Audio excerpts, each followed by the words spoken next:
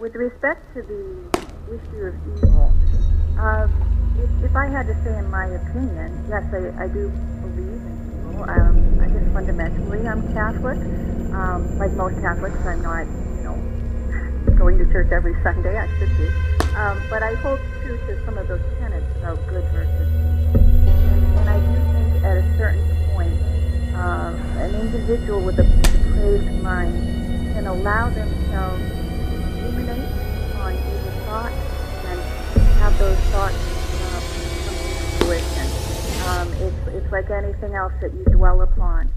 And I think you can couple that as well, though, with a tendency to psychological obsession. So they start to ruminate, and because of their neurological makeup, it just gets into a terrible pattern of...